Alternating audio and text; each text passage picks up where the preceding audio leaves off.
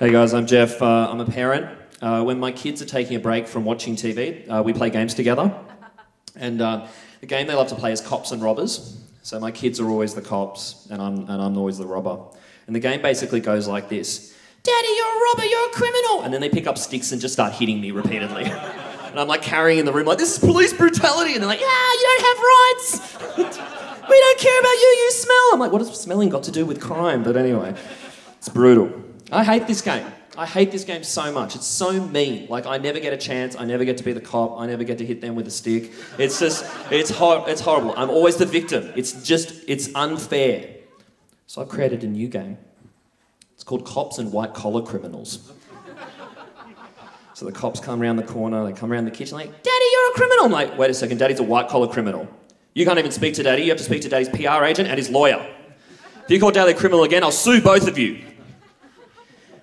We've been playing quite a lot lately. You know, they kind of enjoy it. They come around the other side of the kitchen. Daddy, you're a criminal. I'm like, actually, Daddy's done a deal with the Department of Prosecutions, and Daddy's actually ratted out the other board members. Okay, so they're going to prison for a long time. Daddy's going to be on his yacht.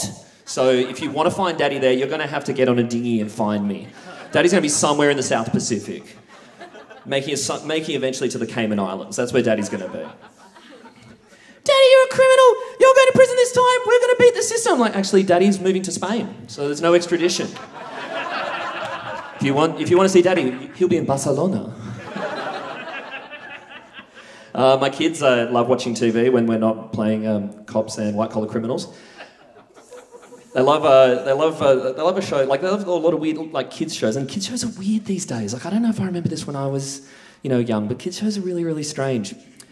They watch this show every day. It's about a red talking car. And you're like, okay, it's pretty standard, Cars, Lightning McQueen. It's not that show. I think this show, it's called Blaze.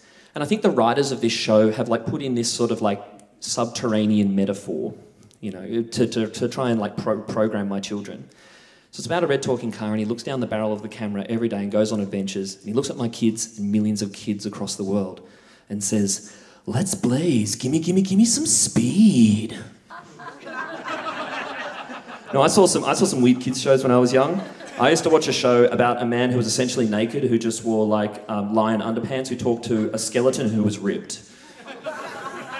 I watched that every day. I watched a news reporter talk to turtle people and a talking rat and a man with a grill over his face. But I'm pretty sure that no cartoons sold drugs to me. So yeah.